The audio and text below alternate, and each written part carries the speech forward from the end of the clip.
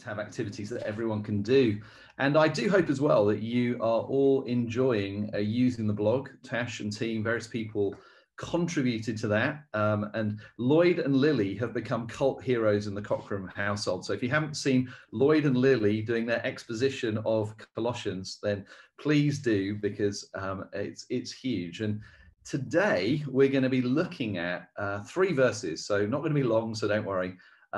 Really continuing our kind of look through the book of Colossians and what it means to be anchored today in a bigger story. So I'm going to read this to you. This is verse 21 to 23. So, once you were alienated from God and were enemies in your minds because of your evil behavior, but now he has reconciled you by Christ's physical body through death to present you holy in his sight, without blemish and free from accusation. If you continue in your faith, established and firm, and do not move from the hope held out in the gospel. That is the gospel that you heard, and that has been proclaimed to every creature under heaven, and of which I, Paul, have become a servant. So please don't worry, by the way, the highlights are mine. It's not I've got a different Bible to you. But here's my question for you. And if you want to play along, I know experts get bored listening for too long. Here is a question I want you to answer. What's the best news you've ever received? Just think for a moment. If you're next to your spouse, by the way, there are some right and wrong answers here that you can get into trouble with if you're not careful. There are all kinds of things that could be the answer to this, but what is the best news you've ever received? Now, looking out my window right now, I think if I asked Charlotte what the best news she's ever received was looking out and seeing the snow that's happening outside. For some of you, it might have been the moment your better half or friend said, I do, or I will, or maybe first jobs or first children or whatever it is.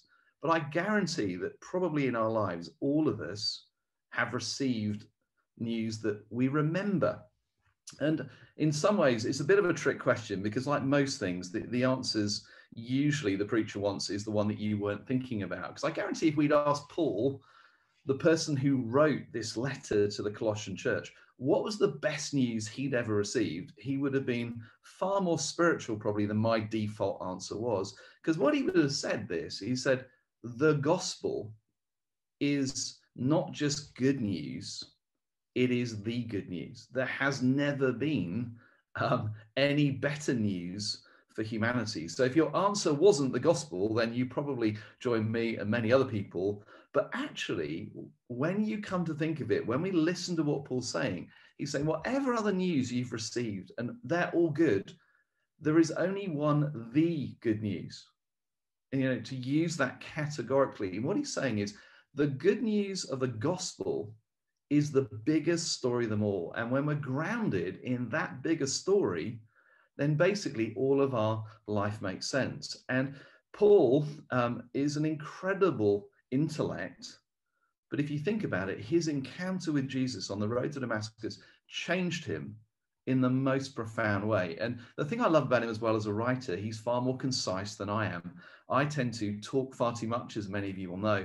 And interestingly, in this passage today, I think Paul probably summarizes the gospel more concisely and more profoundly than perhaps anywhere else in the New Testament. And therefore, when we look at it today, I hope it speaks to you as good news, or reminds you of good news that maybe has got a little bit dulled over time. Because what he describes is, he says this, he says that we have a past condition, a present position, a future promise, and what a persevering expectation. All in 3 verses, which is quite staggering that you can capture the very essence of what the good news for humanity was in just 3 verses. So, you know, that's far more succinct than many of us. So let's have a look at these individually. Well, the first thing, and I'm just going to unshare my screen just for a second so I can see everything. Forgive me.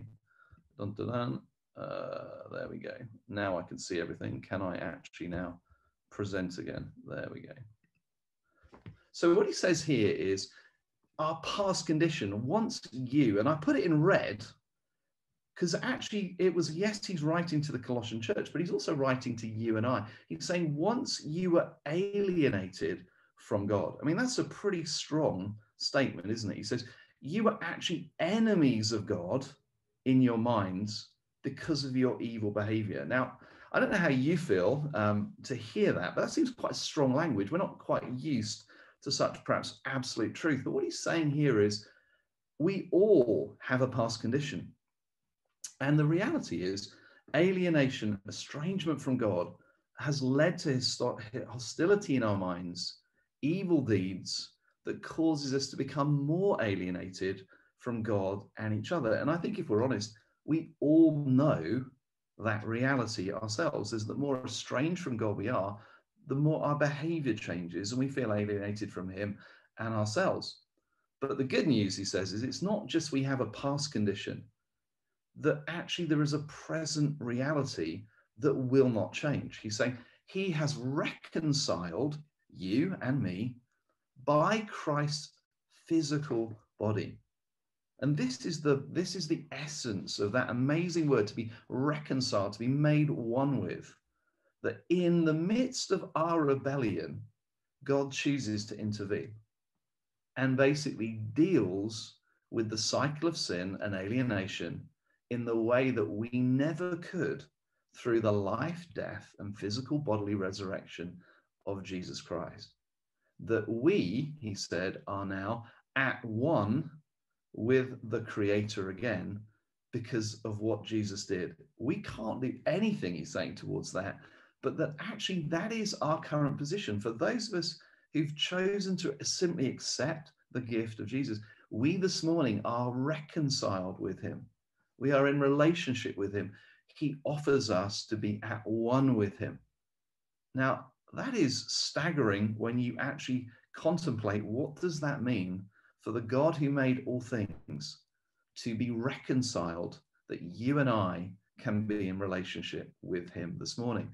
And not just reconcile for the present, but a promise that Jesus says is his goal is he reconciles us in order that on the day of judgment, when all of us will be called to account for the lives we've lived, in the end, it says Jesus will present us to the Father as holy, faultless, and blameless in his sight. No accusation of the enemy will stand against us, not because what we ourselves have done, but because of what Jesus has done and deposited into our accounts. If that doesn't make you smile, then you have what I call gospel fatigue, because it's so easy sometimes to forget that perspective. And then, a bit of a condition, Paul is always, there's always a little bit of sting in the tail. He said, but if you remain grounded and steadfast in the faith, not shifted, anchored, we might use in our current series, or grounded in our bigger story. And for many, this text has been often a little bit disconcerting, but as always, you need to read individual verses in the context of all of Scripture. And what he's really trying to say is, if you continue, and I'm fully confident you will, that Paul is exhorting the Colossian Christians, as he would be to us today, to keep on remembering the gospel, keep on exhorting us to live into that incredible present position and not to slip back into alienation through our sins, so that we can be presented holy, mature, and blameless. Now, I don't know. This is a visual that I hope is helpful for you. For any of you who did sort of physics and had terrible times with it, I hope this doesn't bring back terrible memories. But the question I often ask is, the gospel is a lens through which we are encouraged to view all of our lives. But when challenges come, we are often tempted to insert another lens, which is not the same as the gospel.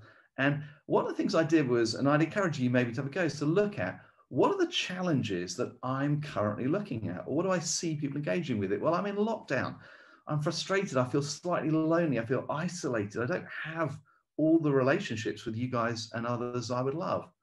I kind of worry that I don't really want to get COVID. I'm worried for my parents, or I'm worried for some of you. And I know even today, people who are really ill, I worry about health, perhaps in a way I haven't. I also see in myself a selfishness. I kind of feel that in the kind of everyone retreats in and go, oh, am I going to be okay? Is my family going to be okay? How do we provide?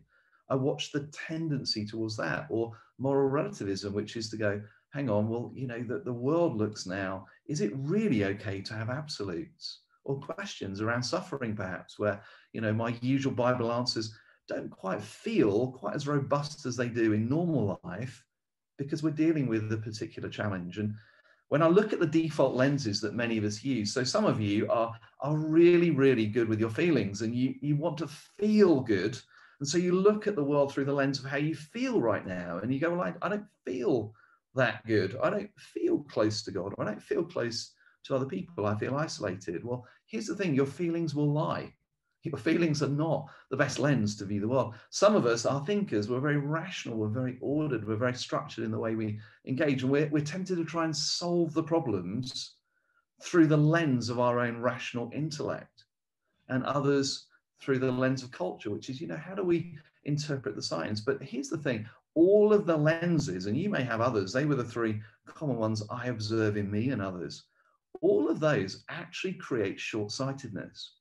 We begin to view our problems in a myopic way, and we miss the bigger picture. So here's the thing I want to offer to you this morning, as something practical, that actually what we need is not so much a lens. What we need is a prism, because the gospel, Paul says, and the Bible teaches, is the lens through which everything finds its perspective. When we carry with us that consciousness of our past condition, our present position, our future hope, then what begins to happen is we begin to see the challenges of life through a far broader spectrum of color that nothing else can actually do. So when I look at my sense of loneliness and isolation, Jesus says, I will never be alone. I will never leave you. I will never forsake you. I'm closer to you today than you would ever know. Come and draw aside with me.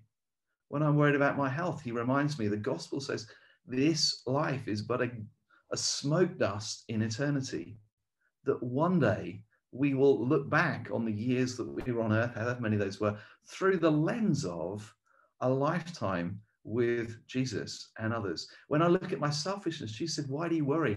I've given you all things. Do you not worry about what you will eat, what you will drink, what you will wear? Choose generosity, because that's what Jesus has modeled for us. With your moral relativism, Paul would be adamant, there is only one way to the Father. There is only one good news. And that actually being anchored in that, we can appropriately engage with the challenges of our culture. And when it comes to our sense of the sickness and the challenge, do you know, it's okay that we don't have the answers for everything. The Bible is full of people wrestling with, why, God? Why do you allow this to happen to me, to the people I love? But ultimately, he says, one day we will see in full what we see through glass dark dimly right now, that actually there is one who is just, who is fair, who will bring all things to a fair conclusion.